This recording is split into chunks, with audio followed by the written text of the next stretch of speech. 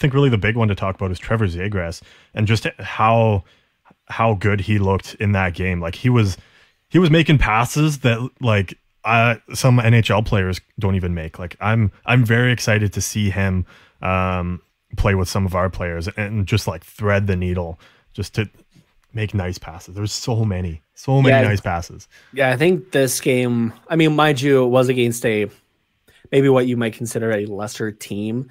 It'll be interesting to, I mean, we saw a little bit against Russia there as well, but it'll be interesting through the rest of the tournament to see more of this player against some higher end competition, I'd say. But yeah, he definitely didn't disappoint there against Austria, obviously.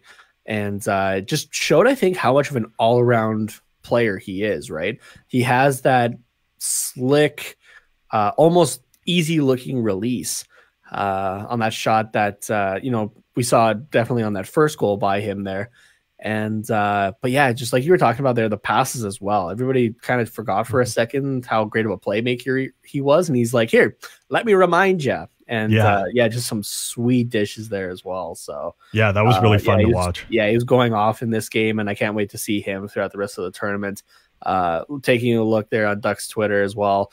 Ducks fans are getting really excited, even asking Anaheim what number he's going to be wearing for the upcoming season. Yeah, I think he's definitely going to impress in camp, and I could definitely see him at least getting his, 7 games there allowed this year? 7 games. Yeah, I can definitely see him getting those 7 games and potentially even more, depending on the performance he has in those. I mean, at the beginning of the season, like I know we start against Vegas. Yeah, and then we play Minnesota, Colorado, and then 7 games would take us to Arizona. So we would play some good teams in there and some I guess middle of the road ones as well. So we'll get to see a wide range of maybe what Zegras could do. Yeah, I'm trying to figure out where we would place him in this lineup. I get the feeling that Henrique is going to be the first line center this year, just with, you know, like Ryan Getzlaf can still play and that sort of thing, but especially with basically the sprint that this season is going to be, you don't want Getzlaf playing those top minutes. This is I think the one time we'd ever say that. So I'm seeing Getzlaf getting dropped down. Is trying to figure out where he goes, that you figure out maybe some of the other centermen. Yeah. We also still have Derek Grant and we still have Sam Steele, which you can kind of move around in that. But if you want to get Zegras in there, where do you place him? You were saying you could see him in a middle 6 position, so second or third line center. Yeah. I'd be interested. I wouldn't be upset about seeing him on the wing either. Yeah, that too. But I think that would be interesting to see it kind of flip flop between the second and the third. And you can also maybe figure that out with Getzlaf as well. Elite number 1 center Derek Grant is going to be on the 4th line or 3rd line, which I mean, I think that does show some of the center depth that we have. We definitely have center depth. Yeah.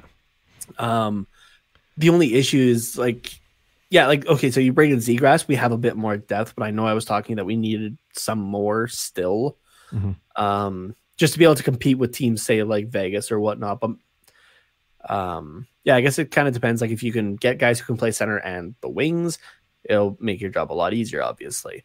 Sorry, I know I'm kind of going around in circles here, but yeah, I do kind of agree. I think I want to see Zegras in a middle 6 role there on the second or the 3rd line. I think it would be interesting to see. So I get the feeling that if you were get put anywhere, though, it would be the 3rd line.